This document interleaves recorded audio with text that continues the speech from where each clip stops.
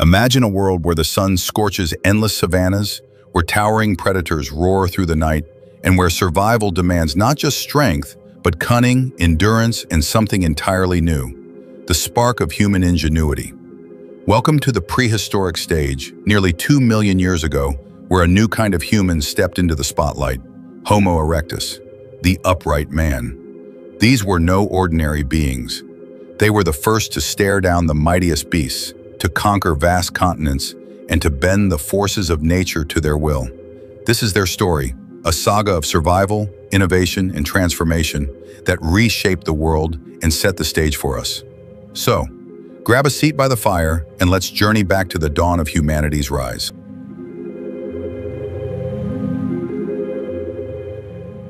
Picture a landscape both beautiful and brutal. Golden grasslands stretching to the horizon, punctuated by jagged cliffs and shimmering rivers. In East Africa, where our story begins, the earth is alive with danger. Saber-toothed cats stalk the plains, their fangs gleaming. Massive rhinos charge through the underbrush, while crocodiles lurk in murky waters, ready to snap at anything that dares to drink. This is the world Homo erectus entered around 2 million years ago, a time when survival meant outsmarting a planet that seemed determined to crush you. Homo erectus wasn't just another hominid scrabbling for scraps. Unlike their predecessors like Homo habilis or Australopithecus, these humans stood tall, literally. Their skeletons, robust yet agile, were built for a life on the move. Standing up to 6 feet tall, with thick bones that could withstand the blows of a hunt, they looked strikingly like us, with flat faces and prominent noses. But don't be fooled by the similarities. Their world was not ours.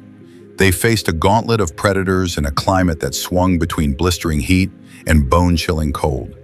Yet in this crucible, Homo erectus didn't just survive, they thrived, becoming the first true apex predators of our lineage. What made them so special?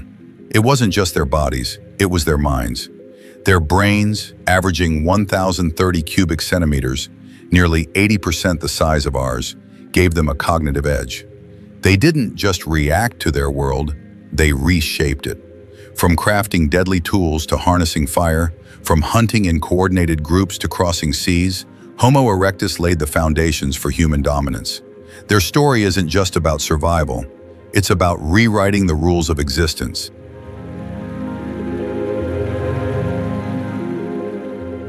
Let's start with what defined them: standing upright.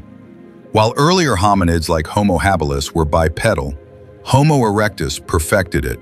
Their legs, long and muscular, were built for running.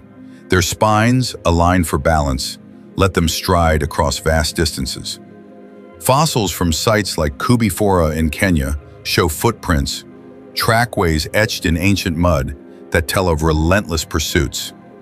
These weren't sprints but marathons, a hunting strategy we now call persistence hunting. Imagine a herd of antelope grazing under the African sun. A group of Homo erectus appears, not charging but jogging, their sweat glands, a unique human trait, keeping them cool while their prey overheats. Hours pass. The antelope, exhausted, stumbles. A well-aimed spear, crafted from sharpened stone, delivers the final blow. This wasn't just hunting, it was a masterclass in endurance, strategy, and patience. My analysis? This ability to outlast prey gave Homo erectus a caloric surplus, fueling their larger brains and setting them apart from every other creature. But their bodies were only part of the story. Their intelligence was the real game changer. The Acheulean tool industry, named after a site in France, marked a technological leap. Hand axes, cleavers, and scrapers, meticulously shaped from flint or obsidian, were their weapons of choice. These tools weren't just crude rocks. They were symmetrical, sharp, and versatile, used to butcher megafauna like elephants or rhinos. At sites like Olorgesailie in Kenya, archaeologists have found piles of these tools alongside animal bones, evidence of systematic hunting and processing. This wasn't random scavenging, it was industrial-scale predation.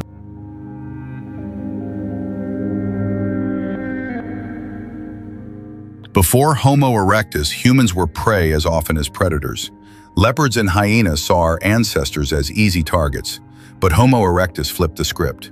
Fossils from Indonesia in Georgia and Nariokotomay in Kenya reveal bones of rhinos, hippos, and even crocodiles bearing cut marks from stone tools.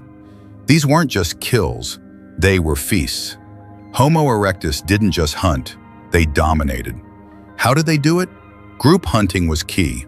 Trackways in Kenya, like those at Ileret, show footprints of multiple individuals. Some suggest all-male hunting parties moving together. This coordination required communication, planning, and trust. I'd argue this hints at a proto-language, not full speech, but gestures, grunts, or simple vocalizations that conveyed strategy. Their shoulder structure, similar to ours, allowed them to throw spears with deadly accuracy.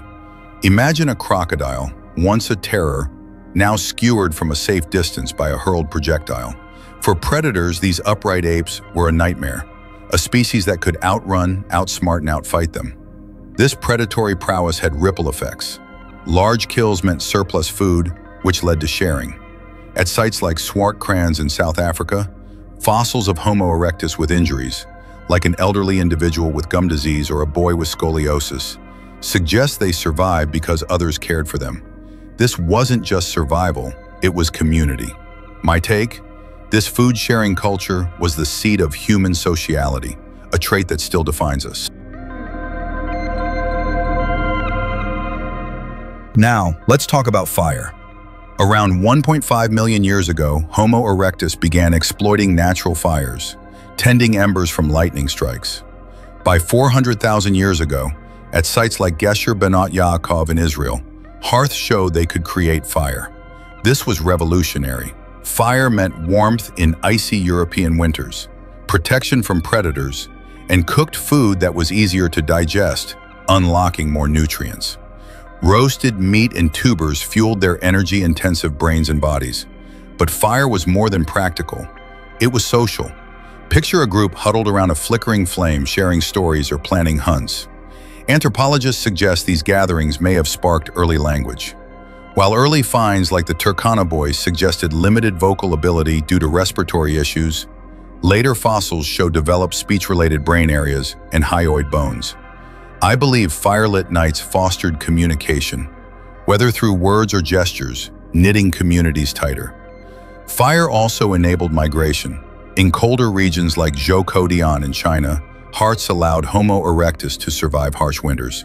They built shelters, huts of earth, rock, and branches around these fires, as seen in a 700,000-year-old site in Germany. These weren't just camps, they were homes, bases for exploring new lands.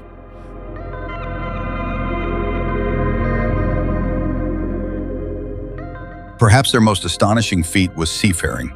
Homo erectus reached islands like Flores and Roti, separated from the mainland by deep waters with no land bridges. At Nusa Tenggara, Indonesia, tools and engraved shells dated to 1 million years ago suggest thriving communities. Building rafts capable of such journeys required planning, teamwork, and foresight, skills that rival modern humans. How did they do it? Likely they lashed logs together, using vines or animal hides. These weren't random drifts. The presence of tools and settlements indicates deliberate voyages. My analysis, this seafaring ability reflects a cognitive leap, a capacity for abstract thinking and long-term planning. It also shows their adaptability, allowing them to colonize diverse environments from African savannas to Asian jungles.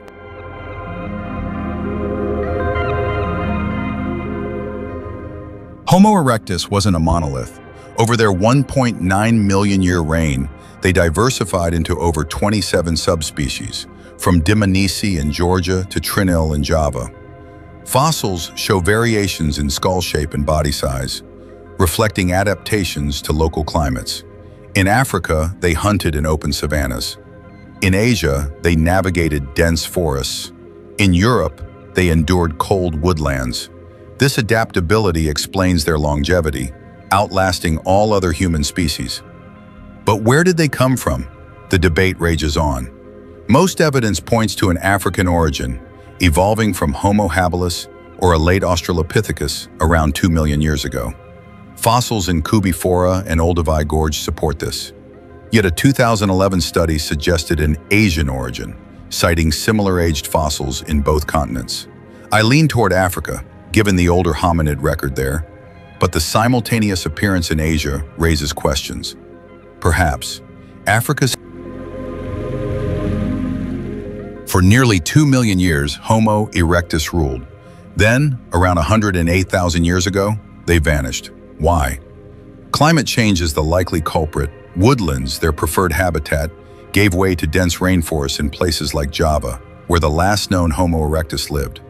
Their prey, elephants, rhinos, giant turtles, disappeared as ecosystems shifted.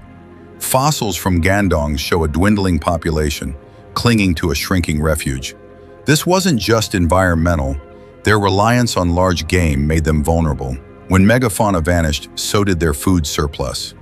Unlike later humans, they lacked the flexibility to pivot to smaller prey or plants. My perspective, their specialized lifestyle, while a strength, became a liability in a changing world.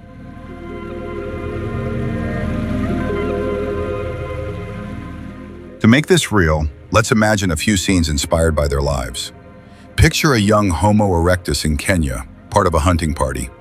He's not the leader, just one of many, his heart pounding as they track a wounded rhino. The group moves silently, communicating with glances and gestures. After hours of pursuit, the rhino collapses, and they share the kill, laughter echoing under the stars. This boy, scarred from a fall, survives because his kin feed him, a testament to their care.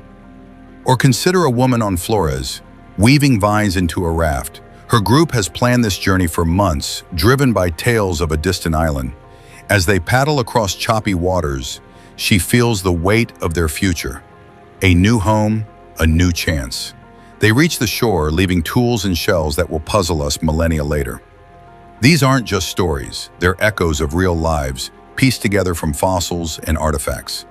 They show Homo erectus not as distant fossils, but as people, striving, loving, surviving.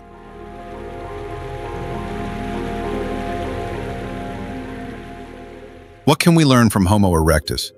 Their story is one of resilience and innovation, but also of limits. They mastered their world through tools, fire, and community, pushing humanity's boundaries further than ever before. Yet their downfall reminds us that no species is invincible. Climate change, a force they couldn't control, ended their reign. Today, as we face our own environmental challenges, their lesson is clear. Adaptability is survival. We must innovate, collaborate, and respect the planet's limits, just as they did, until they couldn't. So, the next time you light a fire or work with others, remember Homo erectus. They weren't just our ancestors, they were pioneers who showed us what it means to be human. Let's honor their legacy by building a future that endures.